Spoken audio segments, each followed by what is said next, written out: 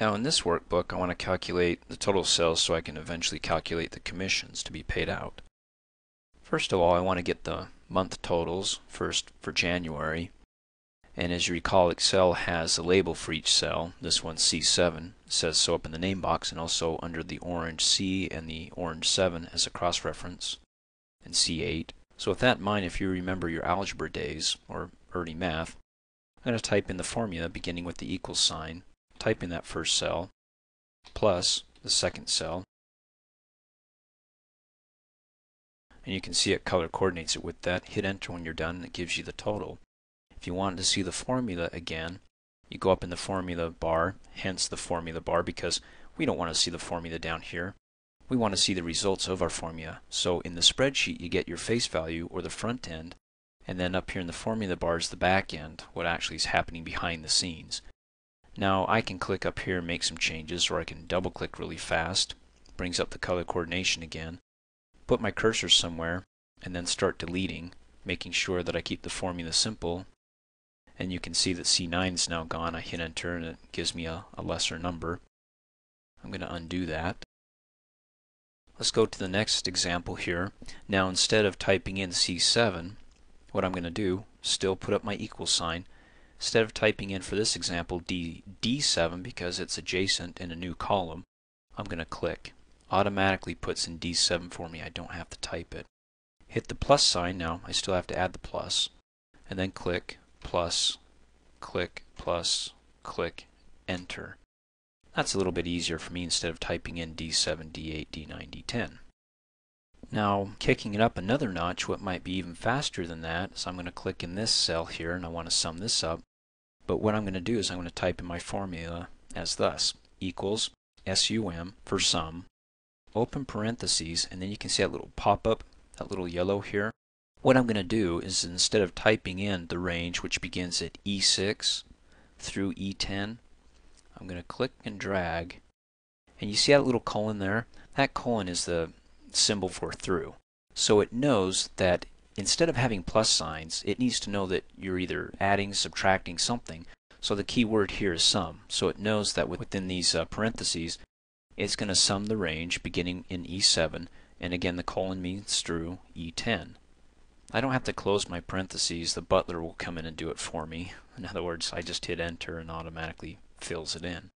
Now if I click on it, you can see up in the formula bar here, equals sum, the function basically to sum up this range, E7 through E10. You can click in the others and there's the plus. So we're getting a little bit quicker in our formulas and calculations. Now even better than that is I can delete both of these and all that work disappears. Not quite so. Remember the AutoFill video training exercise and how I mentioned that you can actually shorten your work when you have a formula by autofilling in the rest? For example, as long as I have the formula here, I can click and drag. Make sure you hover over that little tiny black dot and you get your black cross. If I hold down the left mouse button, I click and drag, it's going to autofill all the way over, and then I let go. And what it's doing is it's looking at a pattern here. In fact, these numbers look correct, don't they? For example, when I click in this box, I look up above, there's the D column, and I'm in the D column. Click in here, there's the E column, I'm in the E column. So what it's doing is that when I autofill, it's saying, okay, here's the formula we have here. Now, when I autofill to the next column, it says shift everything, the formula, instead of the C's, let's make them D's because we're going to the next column. It'll also do the same thing for rows. It'll shift it from 7 down to 8. The autofill handle is that smart or logical. Now what about our average?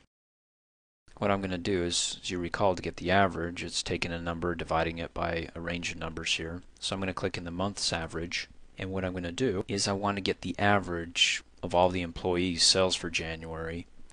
So I'll hit equals on the keyboard again, and I can do one of two things. I can either click on the total here, and then divide it by 4 because that's how many employees we have. In fact, that would be the easiest, so there's C12.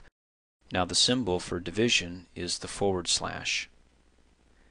There's my / and then type in the number 4 because that's the total, and we want to get an average of this total here, which is based upon 4 employees, and then hit enter, and there's my average. So the average sale for January for the employees was 185. My low was 110. My worst employee, I could say, or they're having a bad month. My best is 220, but the average is 185. Now once you have it, you can do the same thing, autofill. Don't do all the work again by clicking in here, hitting the equals sign, and then also summing up the range. So I could do SUM, open parentheses, click and drag. Then I'll have to close it and divide that by 4, enter, and there's again the average for the month of February. Now instead of doing all that, I can click and drag the black autofill handle over, and it gives me the averages for the rest of the months using the same formula. So if I click over here, and it was as simple taking the total and dividing it by 4, I can click and drag that autofill handle. The same numbers are there, but when I click on it, the formula is updated with a different formula. Instead of the equals sum, I now have the equals just the month total and divided by 4. Now you'll notice I've clicked on this little smart tag. Whenever you start autofilling and copying and pasting, you'll get different smart tags. This one says, look, we're going to copy the cells. Do you just want to fill in the formatting only, or do you want to fill without the formatting? So you can, by default, leave it to copy cells, or you can fill without the formatting. And you can always click on this again if you haven't clicked off somewhere else. Maybe we just want to copy the cells. So filling the formatting is taking basically whatever formatting's on this cell when I click and drag the autofill handle and saying, do I just want to fill it with or without? Because maybe if this was bold here, and then I click and drag, maybe I want to fill without the formatting, so it's not bold.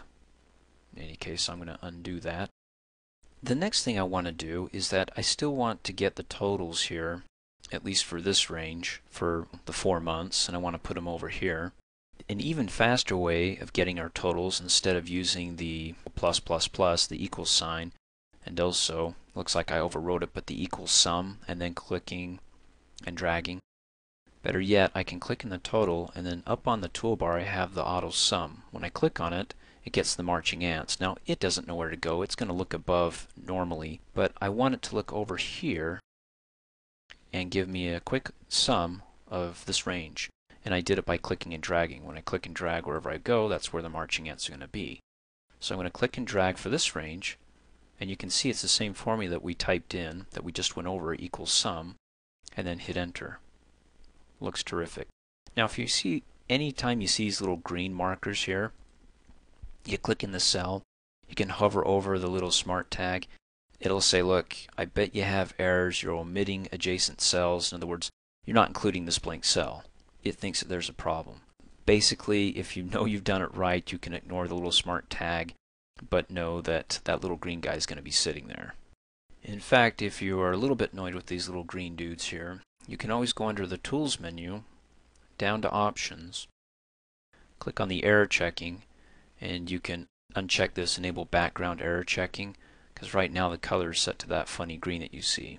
So by unchecking that, you won't be able to see that anymore. It won't do the background checking, but I'll leave mine open here. A few more things you can do. This is the easiest, the sum. It's really nice when you click on the sum here. You can click and drag. In fact, you can hold the control key down and select C7 through D7, hold the control key, and also just include F7 and not this right here, and hit enter. But I'm going to undo that. Additionally, you can also, up on the formula toolbar, now I'm in H8, I can click on the FX and it brings up the functions. The one that we just typed in ourselves was the sum. We said equals sum, and then we typed in the range, which was maybe could be F7 colon F8, which is F7 through F8. Now, why am I showing you this when it's so simple and easy to click on the auto sum? Well, we got to start somewhere. In other words, you may in the future use more than just the sum function, which is really simplistic. You may use other functions, so we need to get the concept down. So what I'm going to do is I'm going to select the sum function and click OK.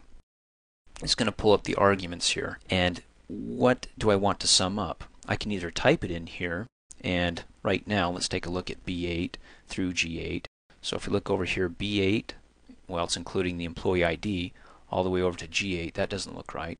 So I can click in here and say I want to go C, because we want to be in the C column right here, C8, and go over to F8. Not include G8, we don't need that. So you can do it that way, or you see this little red arrow, that's the collapse dialog box button. In other words, when you click on it, it collapses. Now the reason why it collapses is because then it allows you to click and drag and select the range. And to me that's a lot easier than typing it in. But keep in mind that when you click and drag, if you already have something in here, it's going to add to it. So it looks like a mess, this formula. Delete it in here, and then I'll come over here and you can see that there's my formula equals sum. I'll click and drag. And that looks nice right there. Now when I'm finished, I can do one of two things. I can either click on this pop open box to bring it back up, which is fine. Pop open. There we go. I'll close it again. And then I can delete this and select my range. Or the easiest thing is hitting enter on the keyboard and automatically pops open. And then hit enter again, because as you're, well, if you've seen the other video trainers, anytime you see a blue halo in Microsoft 2003, that means that it allows you to hit enter without clicking on the OK. If it was highlighted around the cancel, if I hit enter, it would cancel it. So all I have to do is hit enter, boom, it automatically adds it right here. And that was the function. Now, we could have typed this in. I mean, if you're really good and you remember the formulas, all you have to do is type in equals. But the reason why they have the FX here for the function button is because it has variables, a lot more than just the sum if you're using other functions. And we'll cover those a little bit later on. And that little pop-up box gives us the opportunity to type in those variables, divide it by this cell, and then put this cell in. In any case, we'll cover that later. You also might find it easy, besides auto-filling the rest here, which we won't do, is that if you're using the same formula, you can actually select it, copy it, and then I'm going to right-click in that cell, because the moment I right-click it brings up the menu, and paste it. And automatically paste that formula. I'm going to hit the escape to get rid of those marching ants. And is it the same? Is it actually, I'm checking the formula up here, is it doing the next row? I mean, this row is for row 9. Excellent. So it is doing it for the next row. So it's doing it row by row when I copy and paste, or when I autofill, it's going to do column by column. And the same thing if I autofill here, obviously if I click and drag, it's still going to update and it's now going to be in row 10. Now to get the quick average here, I can click over in this cell and I can still use the auto sum, but I want to use the auto sum with the drop down arrow here, because if I click on this, it's automatically going to sum up, not give me the average. So clicking on the drop down arrow, I select average, and then all I have to do is select the range by clicking and dragging, again only using my white cross here. So you can see there's the formula, the function equals average of C7 through F7, hit enter. And then again, to cover over the function, can't emphasize this enough, because if you're going to move into the advanced levels in Excel 2 and 3, you want to get this down. Click on the FX, make sure you're in the correct cell, FX, and then down below, this is the most recently used functions. I mean, very nice, there's only a few. If you don't see it here, you can click on the drop down arrow and select all functions, and it's alphabetized, in which case you'll have to scroll down through the A's, B's, C's. But for right now, the most recently used is the easiest. Select average, click OK, and then it says, well, you've got number 1 and number 2. Basically, I want to average and use this argument here, or this number 1, by typing in the range, which could be row 8, and I want to start C8 through F8. So I can type it in here, C8 colon F8. And you'll notice the moment I type it in, over to the right hand side, it's pulling in those cells. 200.75, there's 200.75. And then it's giving me the immediate average. So whenever you're using functions, right off the bat you can tell if it's working for you when you finish typing in your argument, if you get an immediate answer here. In fact, you can look up in the formula bar and it's got the same thing, average. All you have to do is click OK. Remember, if I delete this, you want to make sure you delete it. Make sure there's nothing in there if you use the collapse dialog box button by clicking on it, and then go ahead and click and drag. Hit enter that fast, and then click and drag using the black autofill handle to autofill in the rest of these with the same formula. So it shifts to row 9, click on here, it shifts to row 10. Quick note here, if you double click in one of these formulas, double click really fast, it lassos that range. You can click and drag those little dots to include less or more of the formula, and then hit enter. I'm going to undo that. Finally, what I'd like to do is I want to find out for the month of January what the highest number was and what the lowest number is. Now, yeah, I can eyeball it, very simple, but what if I had like rows upon rows, like 100 rows. I don't want to eyeball that, that's too much. So they do have functions for this. They have a maximum function for your highest and a minimum for your lowest, or you could call it over here max and min. So that way it's easy to remember when you're selecting your functions. You can use the auto sum, that's fine. Again, make sure you're in the cell and then go up on the toolbar, click on the drop down arrow, select max, and then select the range of cells that you want to find out what the highest number is. Now by eyeballing it, we can see that it's 220. So click and drag to include it and then hit enter, and it says the maximum or the highest cell was 220. Also, we can use the function. And again, I want you to get familiar with this if you go to higher levels. If not, I guess you can click and drag and go over this video really fast. So in the min, I'm going to click on the FX, and if it's not listed here as the most recently used, I can click on the drop down arrow, select all, and then scroll down to the M's. And there's my min. Click OK. Pulls up. I can do my argument here, type it in, or it's easier for me, click the collapse dialog box. Now if I do it now, it's going to have C15 in there. And then click and drag, and it's C7 through C10. Hit enter, enter. What's the lowest number? It was 110. And then simply do your autofills, because make sure I get that black cross and click and drag. Select it, black cross, click and drag. Perfect. Now I can find out who I'm going to fire. Hey, thanks for watching. If you like my video, please give it a thumbs up. And if you subscribe to my YouTube channel, as soon as I upload a new video, you'll be notified instantly, and you can do that by coming over here and clicking on my face. You can also click here to support me, so for $2 a month, you can have access to over 2,700 training videos, all ad-free, and for a few bucks more, you can have access to my exercises, instructor notes, quizzes, certificate of completion, and a whole lot more.